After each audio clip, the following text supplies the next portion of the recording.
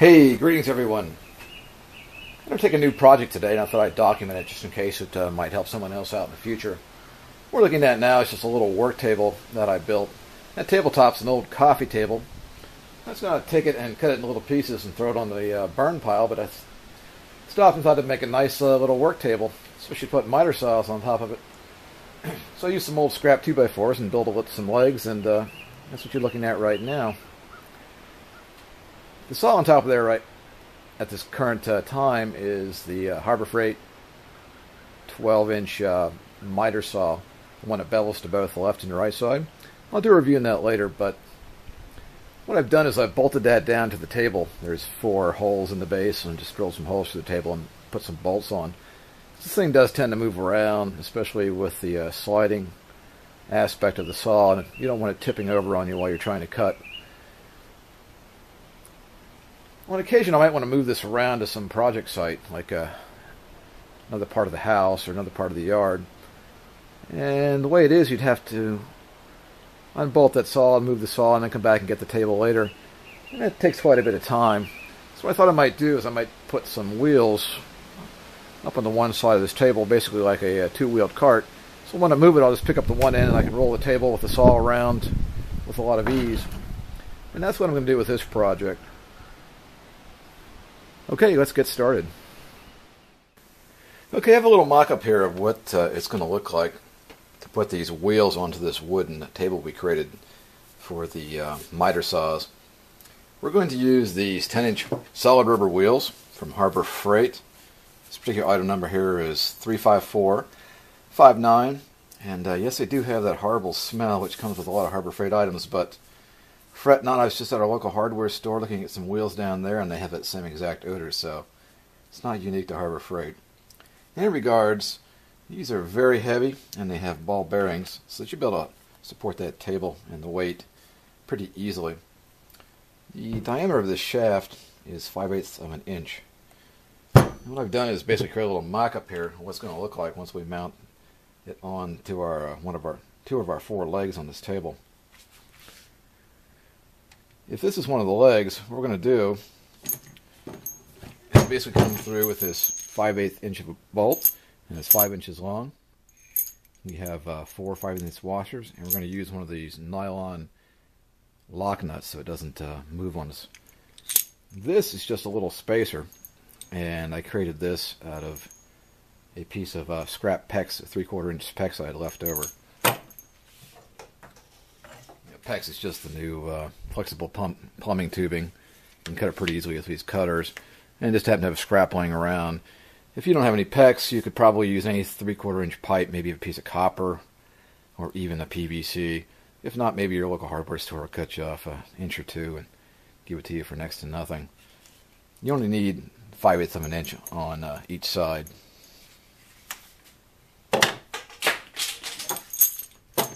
So basically what we're going to do here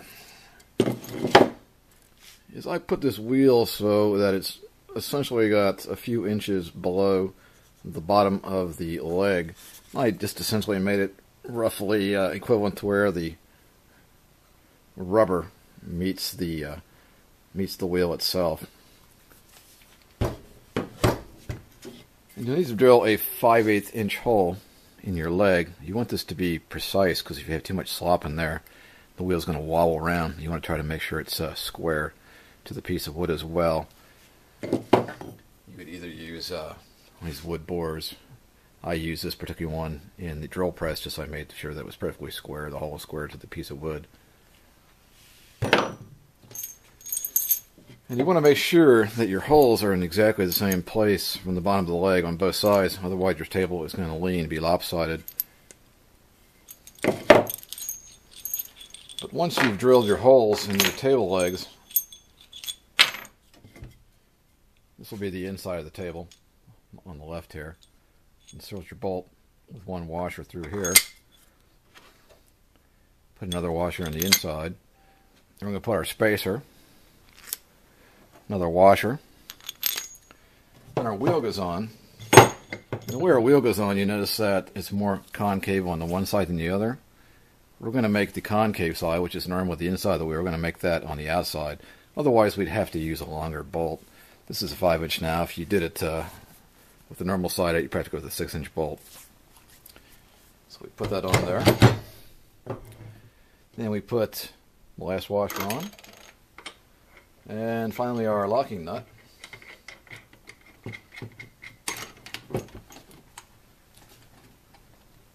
Both the nut and the head of the hex head of the bolt use a 15/16 inch wrench.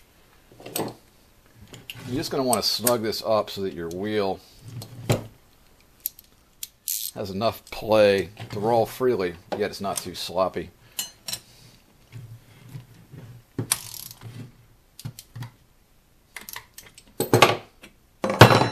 Right now we can see that's pretty good. There's no slop in there. And the end of our bolt is just about at the very end, inside edge of that nut, which is a good thing. Just one last thing to note. Since we put these wheels on the one end of our table, essentially this end of the table is now going to be this much higher, distance from the end of the 2x4 to the ground. So what we could do is one of two things. We could, on the other side of our table, extend the legs down by this much to bring the table up, but if we want to keep the table the same height, what we'd have to do is on this side take and cut this much off of the leg and then measure up and put our bolt through for our wheel. So essentially lower the side of the table where the wheels are going to go. I'm not sure what I'm going to do yet. When I get out and actually implement these on the table itself, I'll show you how I do it. Okay, here's our work table flipped up on the side. We're going to go ahead and put these 10-inch wheels in this end here on both sides so we can basically make this table easy to move around when we want to do some work. And I showed you earlier, made this little mock-up down in the shop how it's going to work. This will be the leg. So basically we're going to have to take and cut this down by a certain amount, drill a hole for basically our axle using this 5/8 by 10 or 5/8 by 5-inch bolt, and we should have ourselves a nice portable table after we do that. So let's get started. One other thing, we're also going to take this cross piece here. It's just having to be a surface butt mat. We're going to take and notch it down and set it in here so it's a little more stable than it is right now, since we're using big saws up on top. Kill two birds with one stone. Alright, let's get going. Okay, the table is laying on the side, and this is the front right leg. We're going to put the two wheels on the right side. I measured the radius of the wheel, so from the very outer edge here until the center of the axle is 4 inches and 7/8. So if we were to drill the axle hole dead center here, 4 7/8 up and centered on this 2x4, this wheel should be, in theory, the bottom of the wheel exactly flush with the bottom of the 2x4, and that'll allow the table to be level, the same height as it is now. Now, of course, if your 2x4 is the same level as your wheel, your wheel's not going to spin. So we need to take off a couple inches off the bottom so the wheel will turn. I'm just going to take 2 inches off of here, and then I want to repeat the same process on the other side. So let's go ahead and we'll drill our hole first. As we noted, we're going to be using these 5/8 inch bolts, since it's a 5/8 inch shaft for the axle and that wheel, and I've got a 5/8 inch wood bore mounted on this Makita drill. So let's go ahead and just drill that hole through here. Try to make it as accurate as possible. You want it to be perpendicular, so your axle is going to fit straight.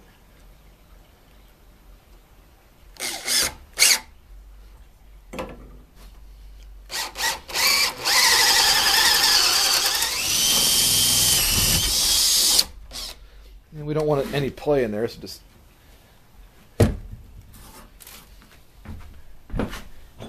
then just double check. Here's our 5/8 inch by 5 bolt. That should fit right through there. Okay, good. So let's go ahead and we'll get the saw and we'll take this 2-inch piece off of here. Okay, we're ready to take this piece off. We're going to use our square here so it gives us a nice straight edge, just so we get a nice clean cut on here. It's not critical, but just good craftsmanship.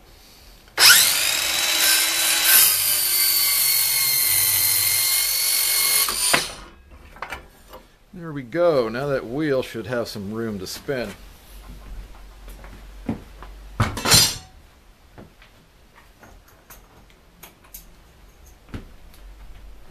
Let's go ahead and assemble this first wheel. This bolt's going to feed up from the inside. We've got a washer.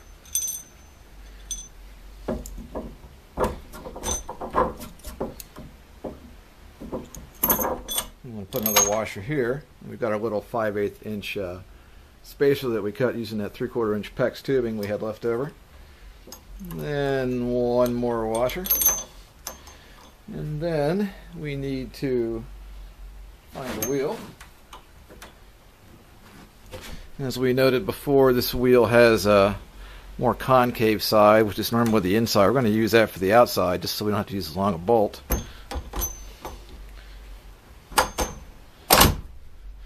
And then we'll put on the last washer here.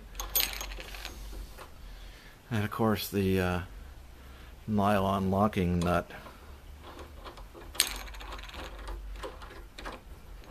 Give me a wrenches, snug that down.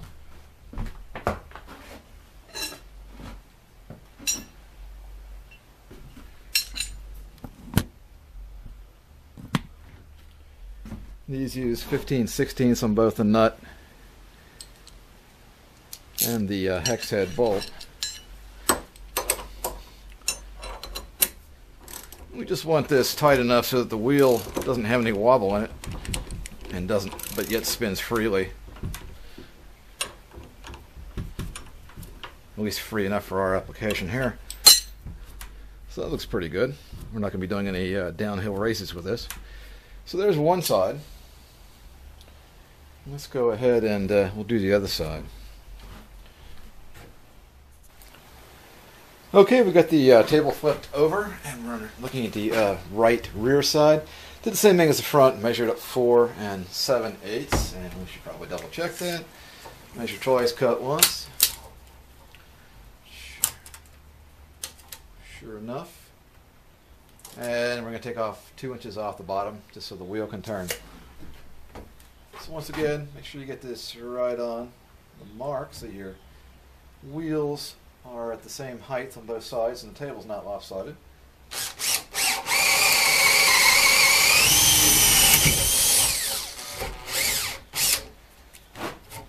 We don't want that hole any bigger than we need it to be, so just back your drill right out of there. Now I'm going to go ahead and notch these braces into this 2x4 so it's a little more stable. So I have to take this back off anyway, and taking that back off will let me get that speed square on here so I make a nice clean cut. So let me find my drill, screwdriver, and I'll get this out and be right back. Okay, we got that back brace off. Had some screws on the inside. And go ahead and cut this 2-inch piece off the bottom here so that the wheel can spin freely. Once again, use our T-square as a straight edge.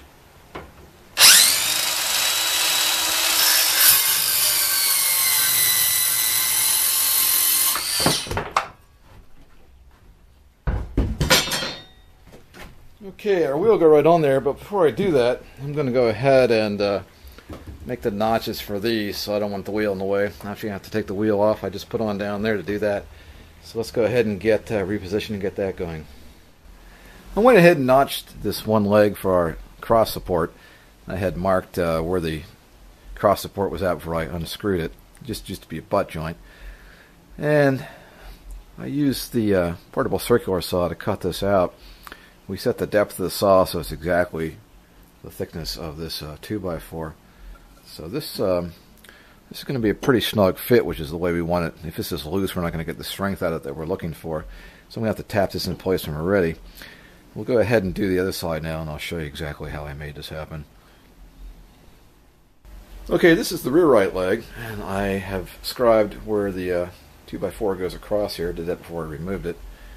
And to make this notch, as I mentioned before, we already set the circular saw so that the depth is the exact thickness of that 2x4. Now I'm going to use my speed square to make sure we get a straight line on this first cut.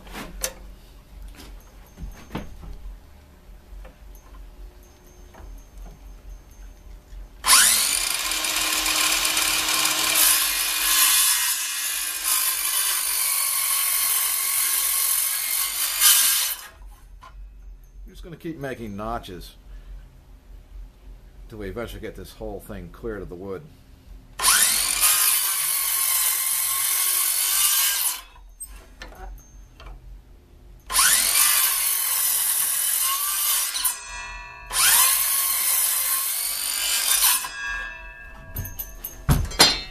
And one thing you want to make sure you do is put your eye protection on, which I didn't. Since I got some sawdust in my eye, I'm going to go back and do that. And keep going here.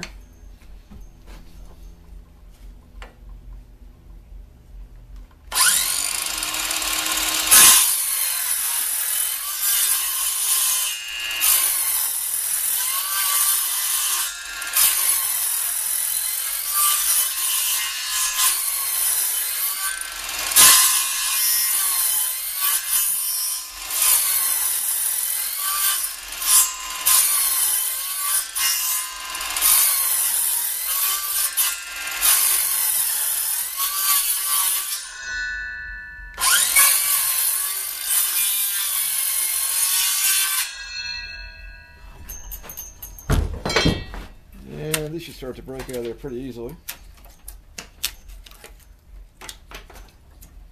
There's some high spots in here, so I'll have to go back and clean out the saw.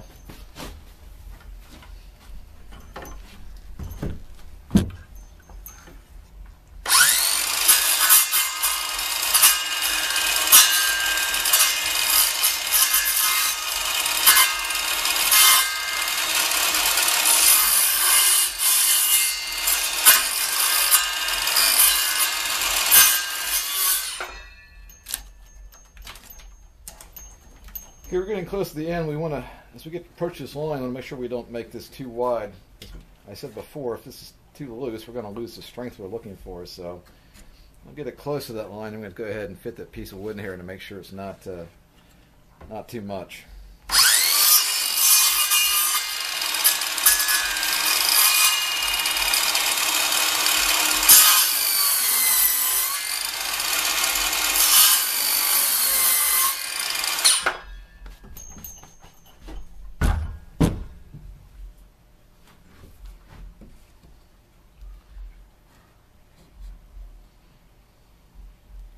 Looks like if we just cut to the exact inside of that line, it'll probably be a good snug fit.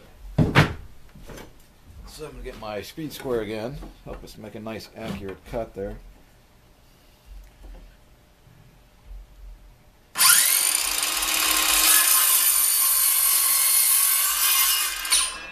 Just another hair, a little bit at a time, don't want to go too much.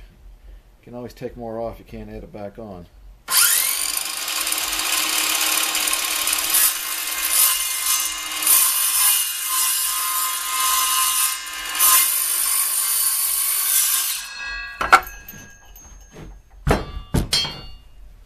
Alright, let's see how that looks.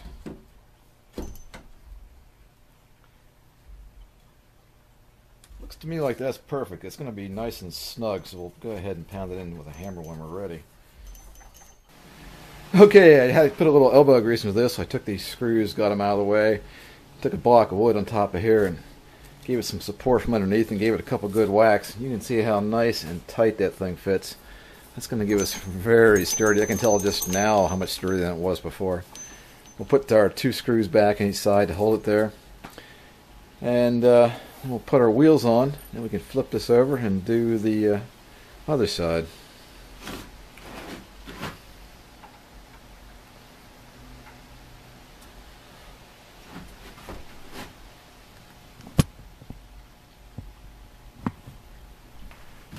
Here's our trusty Harbor Freight half-inch hammer drill we bought.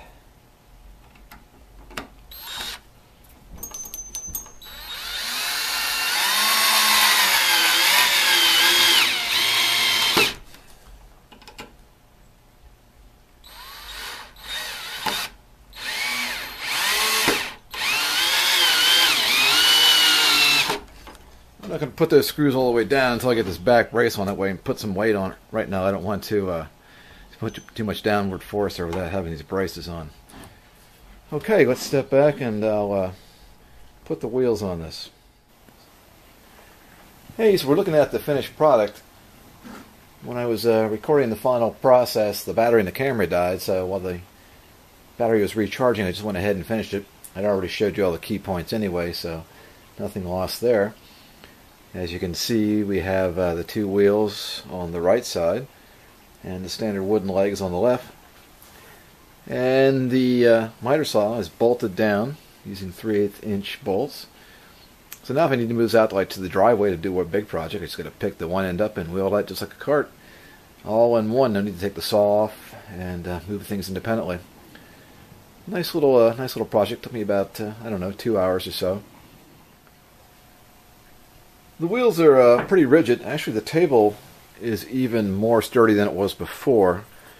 As we noted, we took those side braces there. They're just a butt joint on top, and we notched them into the wood. They have a nice tight fit. That really helped things. And we had to take the back brace and move that up a little bit higher so we had some clearance for the wheels there. But I'm pretty pleased with it. No major complaints. It does have just a little bit of movement. You can see in the wheel there. That's because there's no brace in the front. I wanted to keep that open so I can slide things in and out of there, so I'm more than willing to live with that very minor issue. I'd say the cost overall, of course, this tabletop was going to be thrown away, so that was recycled there. And when I built the table probably a year or so ago, I believe the 2x4s were left over from some other project, so technically there's no cost there. Now, the wheels were, I believe, about $7.30 a piece from Harbor Freight. And then, believe it or not, almost $10 for those two 5/8 bolts, 8 washers, and 2 nylon stop nuts. Almost the same cost as the wheels. And then we have the 4 3/8 inch bolts up on top to hold that saw down, so probably another $2 there. So what are we talking? $14.50, $25, about $27. Not bad. Alright, hope this gives you some ideas. Hope you enjoyed it. Cheers. Oh, one post-cheers note here. I was using this Harbor Freight. This is the 1/2 inch hammer drill, 18-volt battery operated. I did a review on it the other day. This is the first real application I've had it, and I was using it to take the screws in and out of this table here. It kind of came upon a disturbing problem. I had to put a lot of weight into some of the screws to back them out. And when I was doing that, it went into like a hammer drill mode. It started hammering. And I double-checked the setting up here, and it was definitely not in the hammer drill mode, so I don't know what that's all about. And I just couldn't get it to go away. And it was also happening when I was driving screws in, so a little bit disappointed. That's definitely a major issue for this drill. Like I say, it's relatively brand new. I'm not sure what's going on there. But one more thing to watch out if you're thinking about buying this drill. It's not looking good for the little guy. Alright, here we go for sure. Cheers.